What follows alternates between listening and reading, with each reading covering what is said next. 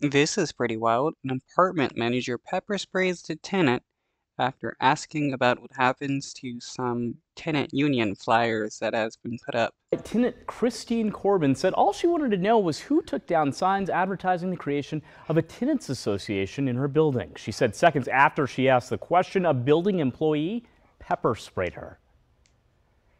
Document, and just so you know, this is Dexter Clements, and he is the most unpleasant officer. I just got pepper sprayed! Emergency. That is a definite lawsuit right there for battery, assault possibly, and the apartment owner could potentially be liable as well because this is an employee of theirs doing this. Um, like he is really brazen about his hatred towards his tenants. Crews took Christine Corbin out of 1841 Columbia on a stretcher shortly after this incident occurred. Both she and MPD say the man who allegedly pepper sprayed her left the property and hasn't been seen since. Wow, hasn't been seen since. So he knows he's in a lot of trouble and doesn't want to get caught by the cops. That's hilarious. And again, pepper spray can be pretty dangerous. Pepper spray can kill people.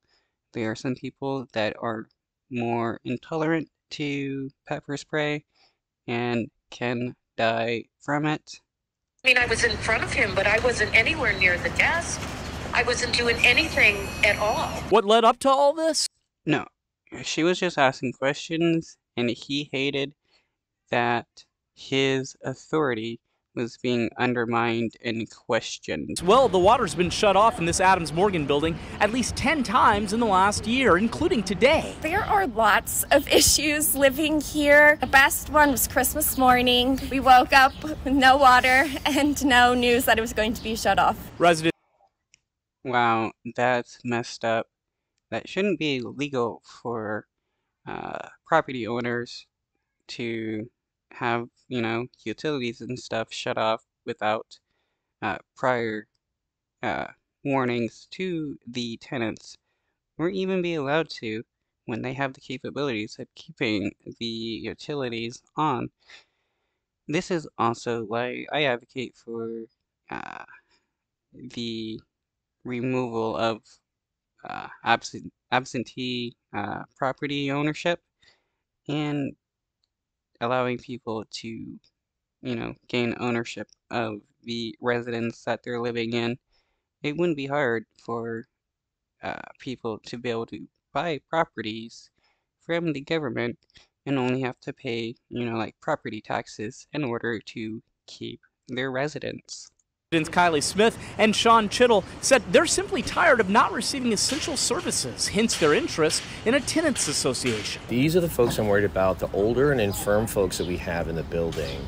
About water, service, even air conditioning, which we need to have service for these poor folk. UIP Property Management runs this building. Its chief operating officer said the business is sorry to learn of the episode at one of its properties today, and it's They knew about the issues and they're only saying sorry because they're being forced to make a fake apology in order to act like they did nothing wrong. Uh, Property owners tend to be pretty bad people. And when I mean property owners, I don't mean like people that own their own property. I mean people that own property and don't live on it. cooperating with authorities investigating. He added, short water runoffs will continue to be necessary in the building as the company works to modernize its plumbing system. Still, tenants aren't happy. It's been a rather unfortunate series of events today, but we're looking for whatever services or help we can get from elected officials or the Department of Buildings or whomever. I just got pepper sprayed! This has been ongoing, and they have failed to do anything. The person pepper sprayed should file a lawsuit against the apartment owners. Now, the suspects caught, MPD says he could face a simple assault charge. Meanwhile, UIP said it thought it'd be able to get the water back on today by 12. Well, it did come back on around 2, only to go back off an hour later.